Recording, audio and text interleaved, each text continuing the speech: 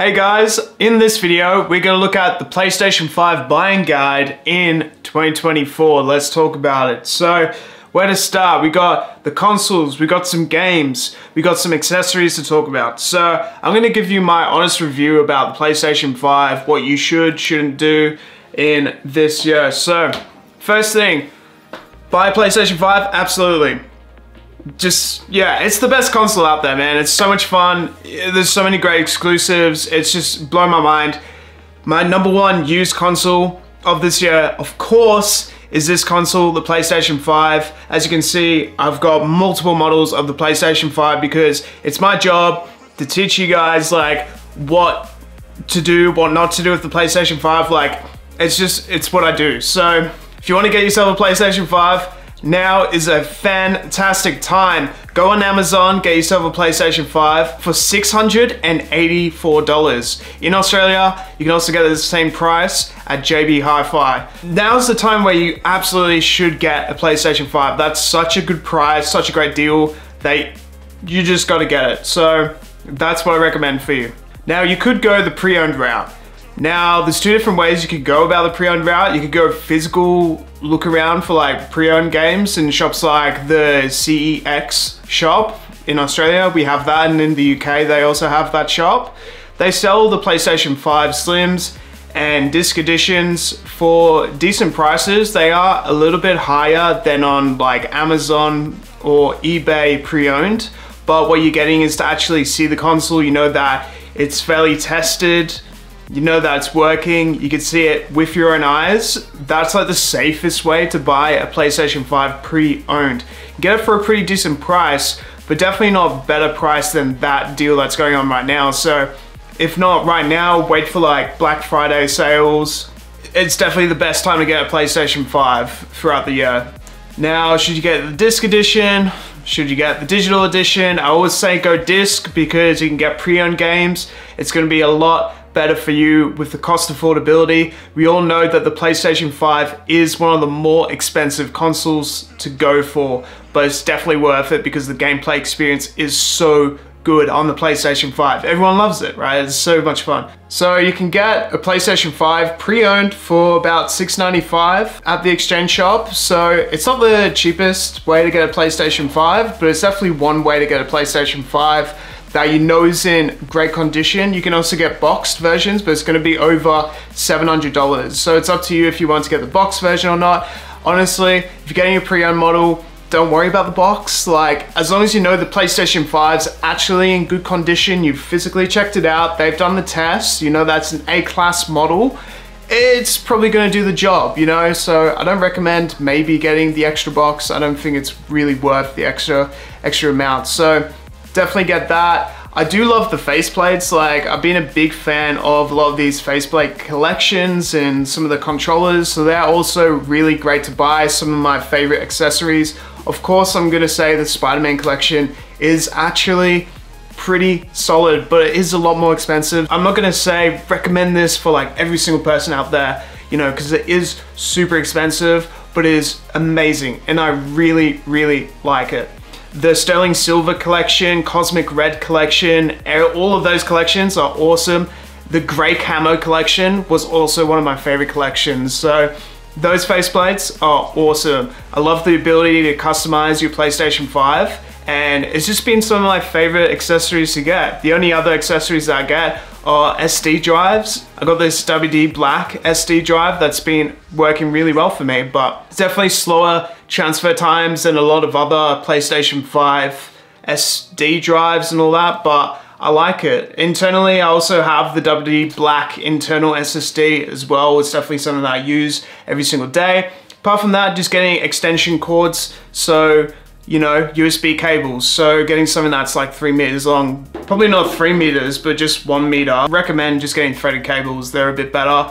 They're only like 25 bucks as well, max. So it's definitely something worthwhile to get. With the DualSense Edge, you actually get one as well, but I don't really recommend the DualSense Edge. I just recommend the normal DualSense controller. You're gonna get everything you need in that controller. Now let's talk about eBay.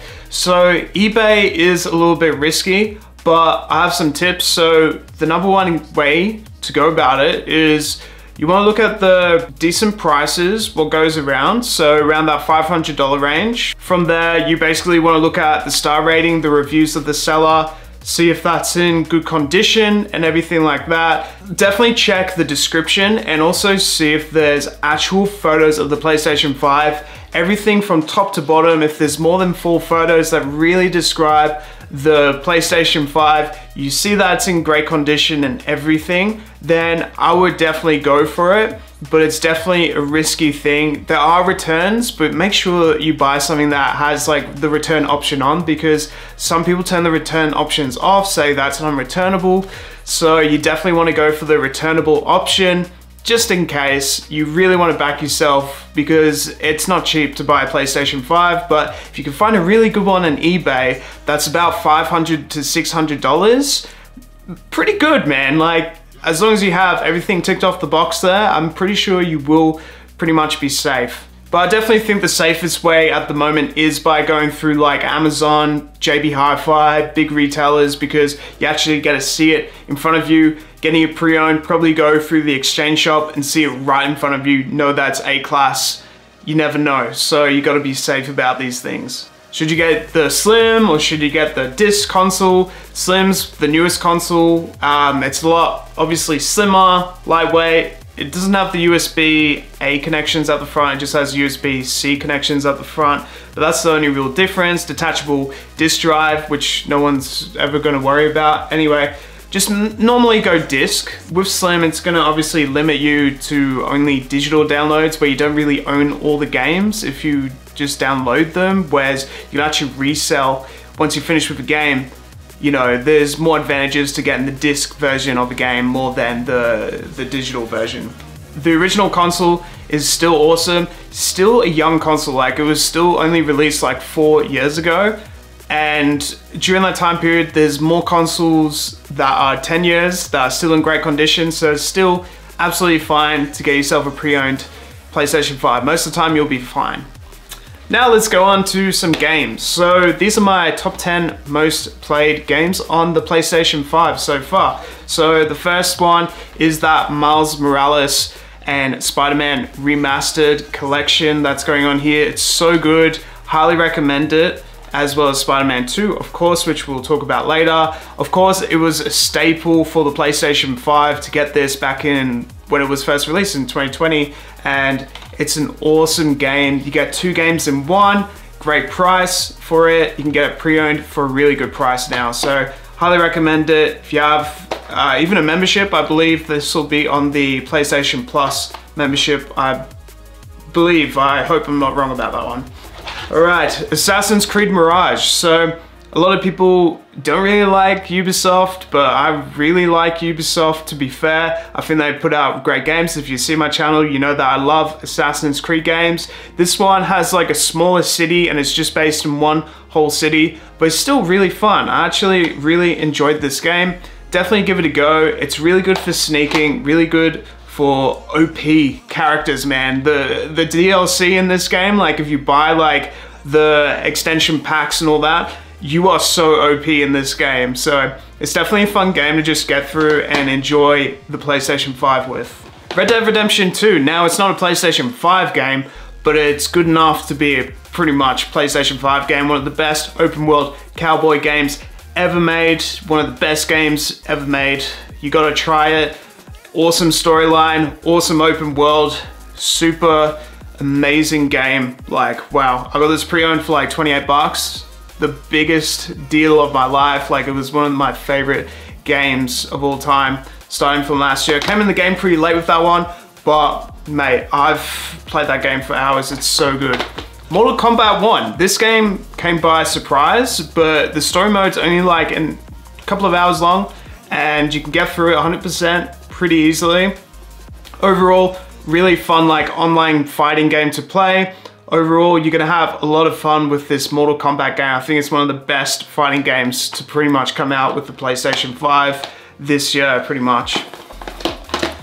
God of War Ragnarok, one of the best storylines in gaming, one of the best voice acting in gaming, and one of the best worlds in gaming. It's just incredible. I love the Nordic mythology that they went into. Everything about this game is just packed full of stuff to do. It's so much fun. It's not open world. It's definitely got a storyline. You can complete it in about 150 hours, but still so much gameplay to go through. And it definitely challenges you at moments, but it's definitely it's a spectacle, man. This game is so good. Definitely recommend God of War Ragnarok, man. FC24. Now, this will surprise a lot of people, but I am a big fan of football. I do play a few football career modes on my channel. Have really enjoyed this game. I just love the GM mode. It's one of my favorite things to do. It's just manage teams from like lower leagues, bring them up to the Premier League. I absolutely love it. I'm addicted to it, man. Hogwarts Legacy, can you believe it? So since last year, I've been playing this game. I got through about 60% of this game, and I really enjoyed learning the magic, just exploring Hogwarts. I was in awe of Hogwarts, honestly. The character creation's great, the character customization with like all the different mini pickup items that you get, and you can customize your character as you go. You learn so much about Hogwarts along the way, and you learn so much about Harry Potter along the way.